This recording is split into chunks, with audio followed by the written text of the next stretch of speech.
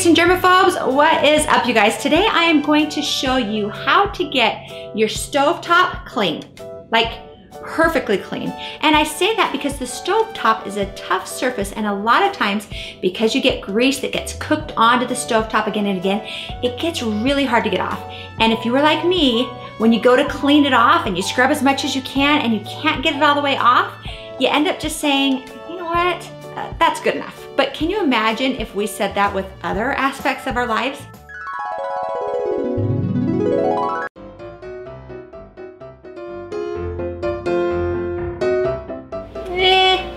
That's good enough. It's good enough. But honestly, I finally got tired of never seeing it totally perfectly clean. So it got to the point where that's good enough was no longer good enough. That's not good enough. So I decided to try out my method that I use to clean my stovetop grate and also my oven itself. And you know what? It totally worked so wonderfully. So I'm gonna show you that today. But then I thought, you know what? No, if you have followed our channel at all, you know that we like to test different methods to find out not only what works, but what works the fastest and the greenest and with the least amount of scrubbing. So I'm also gonna try out a couple of different methods to see what works the very, very best. But first, if you're new to Clean Freak and Germaphobe, we're about cleaning and organizing and disinfecting, so if you're new here, consider subscribing. So last night, I started our greasy stovetop cleaning test with 4 of my burners. In the first one, I sprinkled baking soda and added 2 tablespoons of vinegar and added a few drops of liquid Dawn. In the second burner, I just put 2 tablespoons of ammonia and then covered it with saran wrap. I cover the ammonia because the strong fumes from the ammonia play a role in breaking down the grease. In this grate, I put Easy Off Fume Free in the burner. I chose to try this because Janet has tested and shown this to be the best one for deep oven cleaning. And I'll link to her video so you can check that out. And finally, in this 4th burner, I put Zep degreaser. I really don't have a control burner, so this isn't too scientific, but it'll give us a really good idea of what works. But to be fair, last minute I decided to cover all burners with saran wrap too, just to keep things equal. So at this point, all of these have been soaking all night and all morning. So I'm gonna wipe down each of these burners and see which one comes clean the best. If I have to scrub anything, I'll know how much and how hard, because remember, the less scrubbing, the better. So to fill you in, ammonia was the cleaner that I used originally to clean that first burner that worked so well, but honestly, I was really hoping that one of these other methods would work better because it's such a strong odor. I have to wear gloves when I'm using it. I don't like to use it around my kids, and I don't even like to use it right now because I'm pregnant, but I have to admit the ammonia was better, quite a bit, I felt. Second place though, definitely is the Easy Off Oven Cleaner, the fume-free oven cleaner. And I like that one so much because it really is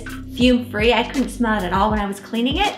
So I think that if I had to choose and I had a small mess to clean, it wasn't a big greasy, horrible mess, I think I would choose the Easy Off Oven Cleaner over the ammonia just because then I can avoid the toxic fumes, but it didn't clean it quite as well as the ammonia did. I'm gonna spend a few more minutes here. I'm gonna clean up the ammonia one and I'm gonna clean up the Easy Off one because I think those are gonna clean up nice and easily. I'm not gonna waste my time trying to clean the other grates that I used with those other cleaners because they didn't really work at all. I'll probably put the Easy Off in there, let it sit overnight and finish that job tomorrow. But I'm gonna show you how well these two clean up with just a little bit more scrubbing. I think they'll come off really well. I hope they do. So I'm gonna give you a little bit better close-up of how these things turned out. This was the baking soda and vinegar. Honestly, I don't think it worked very well at all, and it's left a film that I'm gonna have to go and clean off now. This is the ammonia.